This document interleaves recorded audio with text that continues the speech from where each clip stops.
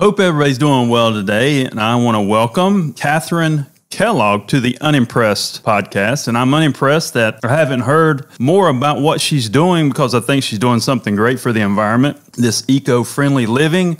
And her website is goingzerowaste.com. So we're going to get into that on today's show. Welcome, Kathryn. Thanks so much for having me. I'm really excited to be here. What town are you in outside San Francisco? Berkeley. Berkeley, California. What's going on in Berkeley? Anything good? What's not going on in Berkeley?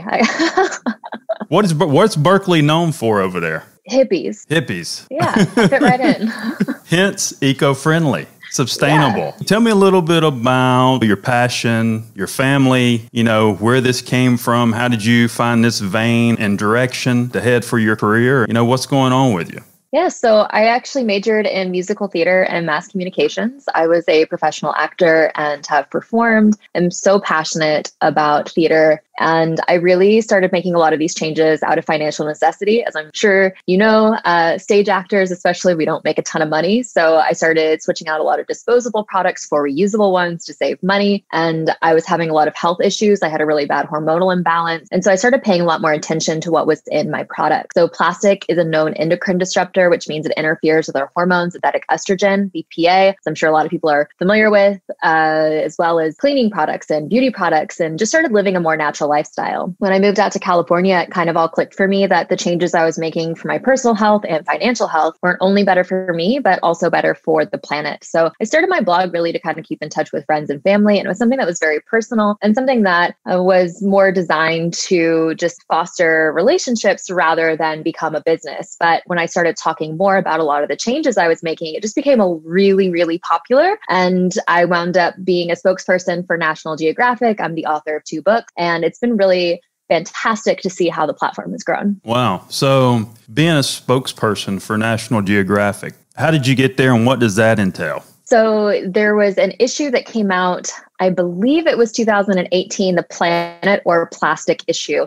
And they interviewed me for the magazine, and I was on their Instagram account, and they asked me to be their spokesperson and do some lives. So I did a Facebook Live, I did a Reddit AMA, and it was just all about how to reduce plastic in our daily lives. And it was absolutely fantastic getting to work with them. I will say my 3rd grade self would be so proud, so proud. Let's break down your day, okay? So you get up, you get out of bed. What kind of toothbrush do you use? A bamboo toothbrush. A bamboo toothbrush. Okay. How about toothpaste? So when I travel, I like to use toothpaste tabs, they look kind of like pills, and you bite down on them and you use them. But I also use a toothpaste that has fluoride in it, and it's partnered with TerraCycle. So I have a small box of tubes that I keep underneath my sink, and then I just send them all back to be recycled once I'm done with them. Okay. All right. Now let's go to, what do you go to next? You go to the face? Yeah, I wash my face. Yeah, hair as well. So the shampoo I use comes in 100% recycled plastic container, which is really cool. And I do blow dry my hair. However, I have had my blow dryer since middle school, and that's probably my biggest flex. How about makeup? Is there a makeup deal? Yeah, yes, I do. I do wear makeup, and it's been really fun looking at more sustainable alternatives. So I actually have my chapstick next to me, which comes in a cardboard tube, and the mascara I use is fully refillable, which is really neat. It's from Izzy Beauty. And then as well as using refillable palettes. So it's kind of where you buy the container once and then you buy the refill. So it just reduces overall packaging waste. My family and my household, we kind of live that lifestyle. So I kind of know the processes and, the wood toothbrushes and so forth, because my wife is a fanatic about those things. And I see you have a tab on your website about food. What type of foods are you into, and how does that work out daily? So food is a great place if you want to start reducing waste. On average, 40% of all the food in the United States goes to waste. And in fact, with just a fraction of it, we could feed every food insecure household. So much food goes to waste. And food doesn't break down in landfills. A lot of people put their food scraps in the trash, but landfills are designed for storage, not decomposition. So none of that is breaking down. And instead it's releasing methane, which is on average about 30 times more powerful than your average greenhouse gas, which means it stays in the atmosphere longer, and it just creates more heat. So it's more powerful. And one of the best things you can do is to avoid wasting food by, going to the grocery store, buying what you need, storing your food properly so it has maximum longevity, and then composting. So when you do need to throw out your food scraps, they're going to be turned back into a nutrient-rich soil instead of sitting around in a landfill for a very long time. You ever heard of Purium Health Products? Mm-mm. I don't know. I take Purium every day. It's an organic product. Superfoods. It's superfoods every day. That's interesting. So the foods don't go away if they're thrown in the garbage. They just turn into waste and toxic. So when they excavated some landfills, they found hot dogs and guacamole preserved in newspapers from the 1950s. And these are 3 items that would normally break down very quickly. I mean, can you imagine finding perfectly preserved guacamole in a landfill when guacamole turns brown in about 30 seconds in real life? You have a certain type of diet, because I think Americans overall eat too much, and we probably produce more foods than we should. Do you have any thoughts on that? Absolutely. I mean, animal agriculture is one of the top 5 most polluting industries. And just by eating less meat and fewer animal products is a fantastic way to have a positive impact on the environment, as well as considering food miles and supporting local farms, especially ones that are practicing sustainable and regenerative practices, is a great way to have a positive impact. So you have a program on your website that's goingzerowaste.com for beginners here. What's your thought process with that? Yeah, so I created a 31-day zero waste challenge, which is a ton of fun. It was really a lot of fun to make. And the idea behind it is that you start really small. So it starts off with buying less. And then it goes into kind of simple swaps, if you're getting warmed up. And then in the middle, goes to a little bit more advanced swap. And then at the end of it, it's talking kind of about larger, more systemic change, which is so vital and so necessary and so important about getting involved in your local government and writing your legislators and writing businesses and how we can have a positive effect just beyond our daily consumer actions. You're in Berkeley, California. Where did you come from? Did you go to Berkeley for this purpose, for this lifestyle, and for the community? So I'm from Arkansas. And Arkansas, I love, yeah. So where in Arkansas? Little Rock. Little Rock. Well, the only reason I asked, we have an artist, Kristen Tuff Scott, that we represent. She's from Pickett, Arkansas. Yeah. Yeah, so I know exactly where that is. I love that. Yeah, so I'm from Arkansas. My dad was in the military, so we moved around quite a bit. But San Antonio, Texas, and Little Rock, Arkansas are 2 places that I really consider home because that's where both my grandparents lived. So those are very kind of grounding places when we spent a lot of time there in the summers. So, and then after college, I was in Pennsylvania performing, and that's where I met my husband, who we lived across the hall in actor housing, and we known each other for about 6 weeks. And he was coming out to California to go to school for audio engineering. And he said, "Hey, so do you want to come with me to California?" I said, "Why not?" So we packed up and moved to California, and that's how I wound up out here. Does he get out of line with his lifestyle a little bit? You have to get him in line? I think that the best way to create positive change in someone else's life is to be very hands-off. So it's about coming to those decisions of your own accord. So I'm not the kind of person that nags, or I'm not the kind of person that is like, your lifestyle is different than mine. I made these choices for me. And so many of them make sense, especially for us as a household. So using reusable towels saves us a lot of money compared to using disposable towels. And so many of the changes he was just automatically on board with. And there's some that he'll never be on board with. And that's okay. That's totally fine. Because if you start in your home and you look at the country as a whole, how do we tackle these corporations that are still capitalizing bad things? How do you take that approach? How do we go after the bigger picture here to really make a bigger change? I believe it's 71% of all emissions come from just 100 companies, right? So individual action is really important because it's a signal in the market to say there's demand for change. And that's why it's not about you and me being perfect and the whole sole crux of the problem resting on our shoulders. Instead, it's about using our actions as leverage to prove that people want sustainable change. We want businesses to be held accountable, and we want our policy to be holding these businesses accountable. So one of the best things, of course, is to message them, talk to them, create things, petitions, talk to our legislators, and hopefully create sustainable change. One of the pieces of legislation that I'm so currently passionate about is the Break Free from Plastic Act. And that's currently in our legislation, and it would require companies to have more extended producer responsibility over their plastics and be using recycled materials in their products, which would boost the overall recycling market. And so creating good common sense policy is also a fantastic way to make sure we're holding a lot of these larger corporations accountable. Do you have any specific goals the next 3 years that you really want to tackle, you really want to approach? One of the big goals I'm really working on for this summer specifically is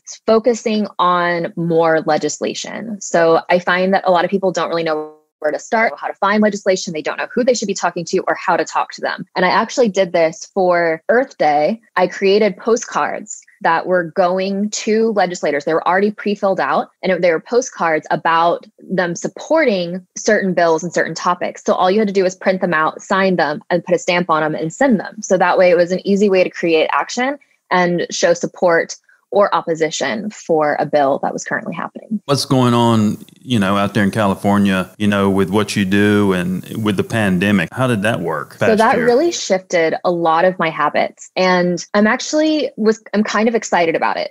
Not about the pandemic. I was not excited about that at all. But just the change in habit was just very eye-opening for me. A box of laundry detergent was $16.75. But if you bought it without the packaging from the bulk bins, so it was a bulk bin and you'd scoop it into your own container, it was only $1.85 a pound.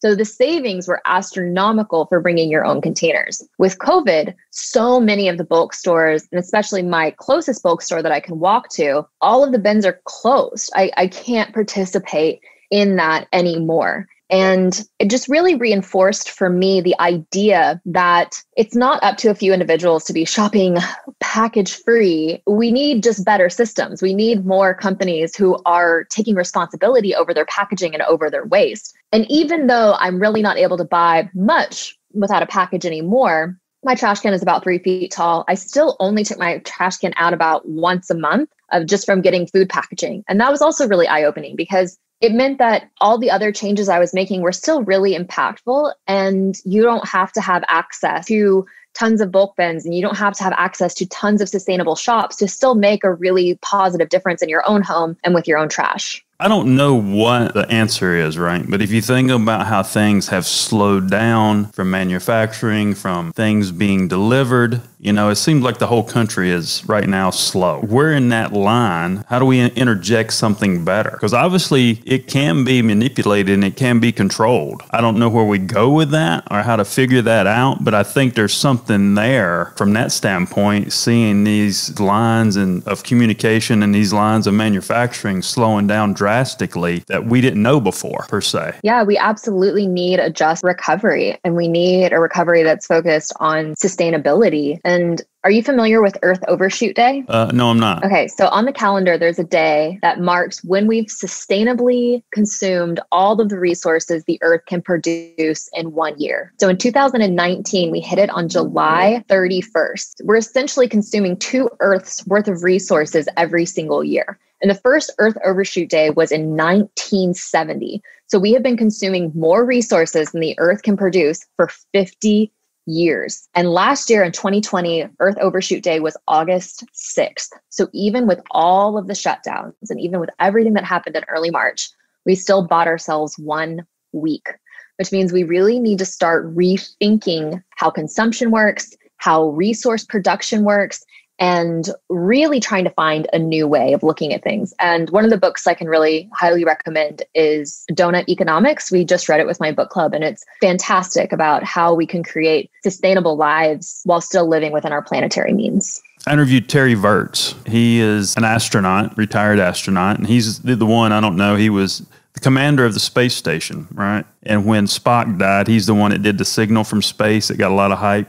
He talks about, the Earth is always moving, and they talk about global warming, and it's really more about where the Earth is moving when you talk about the warming and the change of climates and how much closer it is to the sun and so forth. But he says that things like in space, there's space trash that's not being, controlled. That's why this Space Force thing should be a good thing to kind of regulate, because these people like Tesla and so forth are like sending up stuff, but they don't have an exit strategy. So it's a very similar principle in space that it is on the Earth. He's saying that the Earth can reset itself with 5 or 6 volcanoes. Get rid of everything that's here. So finding a narrative that is more knowledge-based with what you do, right? So we don't get to that point where Earth erupts.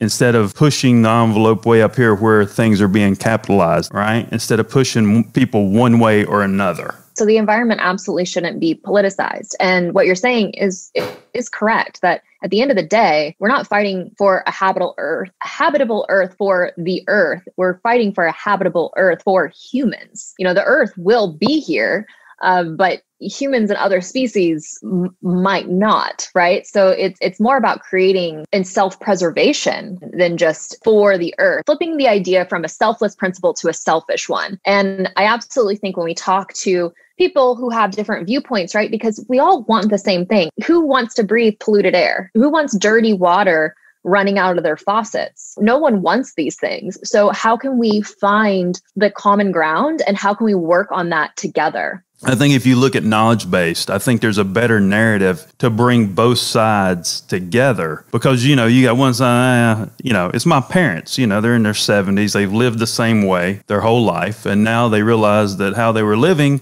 is not 100% correct. So what I'm saying is instead of like pushing like that, the hippie world and whatever it is, pushing that to the extreme. How do we make this narrative more mainstream for everybody? I mean, it does have to be personal and you have to find what's important to you. So if you love to ski and you love going up to the mountains, then how is that going to affect you with the amount of snow that's going to be happening in the future?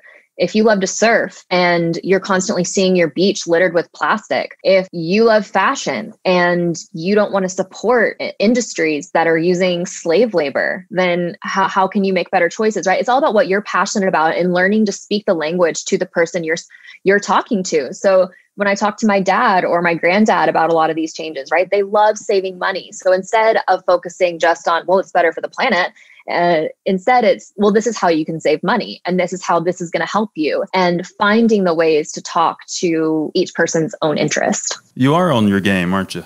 You're pretty good. I try. You're pretty good. I always think there's a better narrative for anything that's helping a situation, helping people, helping the environment. I just think sometimes we oversell one way or the other because it's so strong on either side, it pushes people away. They don't really think about it. So I think if there's a way to like make that narrative educational, like you were just talking about the waters, the snow and so forth, you might be able to get people's attention then and really make a bigger impact. Tell me a little bit about your books and so forth. Yes. So I've got 2 books. One is called 101 Ways to Go Zero Waste. It is an actionable handbook. And the idea behind it that I wanted to create was the book that I wanted when I first started trying to live a more sustainable life. So you don't have to read it cover to cover. It's literally 101 tips and you can flip to the exact tip you need, learn everything you need to know, and then go about your day.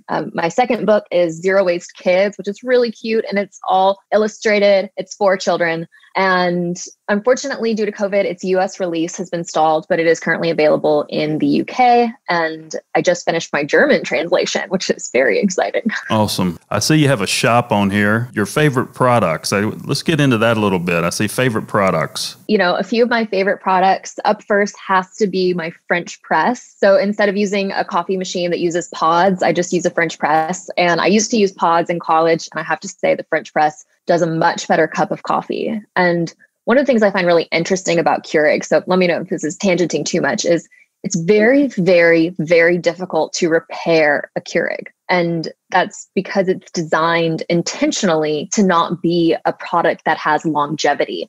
So when it comes to looking for products for me, I try to find simple things that are going to have longevity. And a French press, unless I break the glass beaker, which I have done once, should last a lot longer than that Keurig I ever did, or I ever had that Keurig in college. That's one of my favorite products. Another one that I really like is a bidet attachment for the toilet. I cannot recommend that enough. So during the great toilet paper shortage of 2020, I was not worried at all because we had a bidet attachment.